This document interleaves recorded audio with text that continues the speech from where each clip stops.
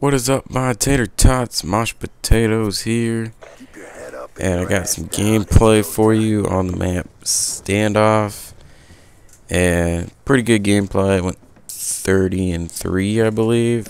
I have a couple more gameplays that are like pretty good, so you're definitely gonna see a lot more. I was using the shotgun this game, or probably most of the game. I don't really remember. It was last night, but I played for a while last night, so I don't remember exactly what I used, but got a few other good gameplays. I think I have like a 33-1 with some other weapons coming soon, and had another gameplay, but you know, theater mode Treyarched me and deleted my 33-0 shotgun gameplay, which just hurt the soul because that was such a beautiful gameplay, and I was really disappointed that I'm not being able to show it. So lesson learned for me, but oh well. Anyways, this game is like pretty good. I'm really liking it so far, and this shotgun is amazing. Like, this is probably the best shotgun class, and this is the only shotgun I've used. And basically, it's the Remington 870. Obviously, you need to have the long barrel and laser sight, and then it just becomes amazing. And I think I'm running lightweight, hardline, toughness, and extreme conditioning. And yeah, like, this thing is incredible.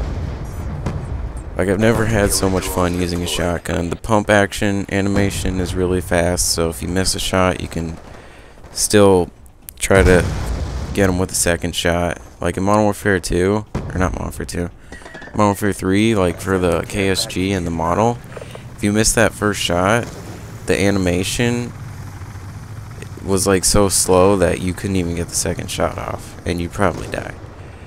With this shotgun, you can get at least 3 shots off before you die. But hopefully you hit like one of those 3 shots and kill them, so that's should be what happens. But anyways, I'm running really low kill streaks because that's what I do for the first, like, to first prestige, like the first 55 levels or however many levels it is in that Call of Duty. This one is 55, so I usually just run really low kill streaks, or I guess score streaks, whatever you call them. And I just try to rank up really fast because they're really easy to get. And yeah, so basically my thoughts on the game. Well, I really like the game. Like, I really don't have any complaints so far. Like, I haven't seen anything where I'm like, wow, this is bad. Like, I really haven't, and I know it's really early to tell. Well, it's just like went weird right there. I know it's, you know, too early to tell because the game's been out for a day.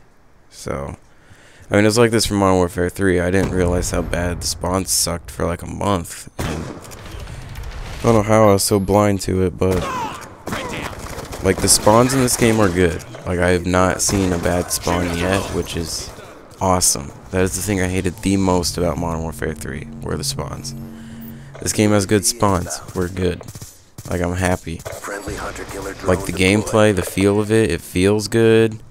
Like, I don't have any complaints so far. The guns are all good. Like, there's really not even a weak gun. I mean, there's some guns that outclass others, but I mean, like what David Vonderhaar said, there's a counter to everything.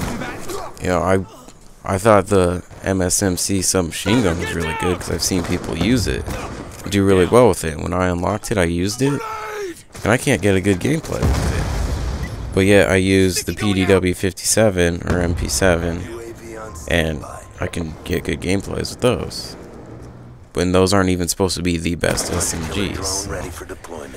Same with the assault rifles. Again, like I was saying, the Type 25 is good, which it is, but like, well, I haven't used the assault rifles that much because SMGs and shotguns are a lot more fun. But like, the TAR seems to be better than the Type 25, so I don't know.